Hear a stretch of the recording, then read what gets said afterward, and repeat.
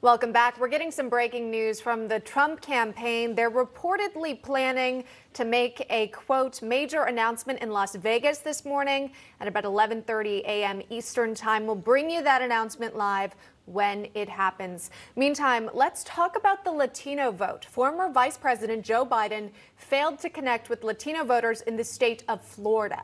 It was not the blue wave the Biden campaign anticipated, while Trump, meanwhile, made major inroads with the Latino community in not only Florida, but other key states as well. Joining us to discuss is Florida State Representative Daniel Perez. Daniel, it's great to see you. We've spoken before about the president's growing support among those Latino voters in the state of Florida.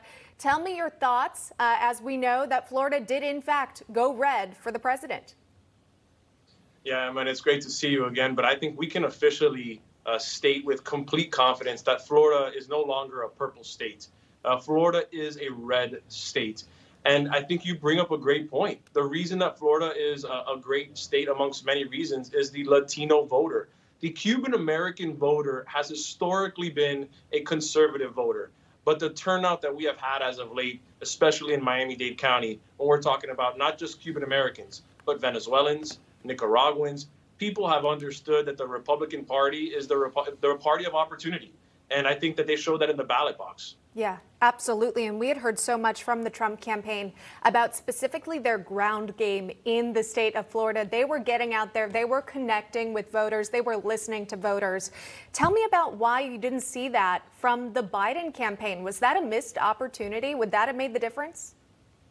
I'm not sure that it would have made the difference, but I can tell you it was a missed opportunity.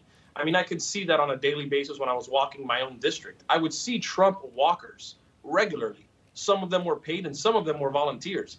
On election day, I always stand at the same precinct in the middle of my district. And I was the only Republican at that precinct, along with two Trump supporters that were there in order to gain support at that specific precinct. There was no one from the Democratic Party. The ground game of the Democratic Party in the state of Florida was non-existent. It was absolutely zero. And I think it hurt them. Let's talk about another state, the state of Arizona. We're still waiting to call that state officially, but clearly some other mainstream networks have decided to call it in favor of Joe Biden. What are your thoughts on Arizona? Of course, as we still wait for the votes to come in, what's been the Latino vote effort in Arizona? The Latino vote effort in Arizona hasn't been as popular as I expected, to be quite honest. I think when we're talking about Latinos and demographics of Latinos, there are different parts of the world that make up the Latin community. And I think in Arizona, it's a different group than what we have here in Miami-Dade County. Here we're a majority Cuban-American. In Arizona, that is not the case. I don't think the Latino voters are carrying Trump in Arizona the same way that they did in Florida. But I will tell you this, even though it hasn't been called for Arizona by some networks, I think this election comes down to 12 p.m. Eastern time when we find out if Nevada will get called or not. I think if Nevada gets called in favor of the president, the president's in the game. I think we're back to fair game. And if he doesn't and he loses Nevada, I think the president is going to be in a tough scenario to be able to claim victory. Yeah, and again, the Trump campaign reportedly hosting some sort of press briefing at about 11:30 in that state. We're going to be watching that as well.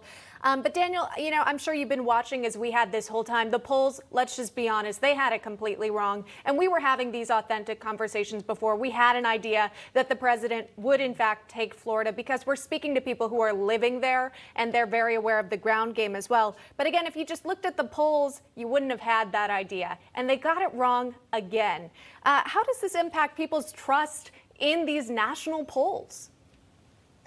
I don't think that trust exists anymore. I think you can get the polls and throw them out the front door window of your car when you drive home today, Emma. It's just not going to happen. Those polls just aren't real. They are not polling the average American. Florida's a great example. We have about 1,000 people moving into Florida a day. And those are people that are leaving the states of high taxes and less free government. And they're coming to Florida for a reason. Are they polling those people? Are they polling the new Floridians, the people that are leaving those left-leaning governments in order to be able to have actual freedom, religious freedom, individual liberties? That's what Florida stands for.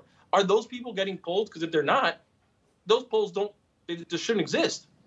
Right. Absolutely. I think it's going to change a lot of how people view these polls, view these national media reports as well, after we've seen the results continue to come in for this 2020 election. Daniel Perez joining us live from the great state of Florida. Daniel, thanks so much. Thanks a lot.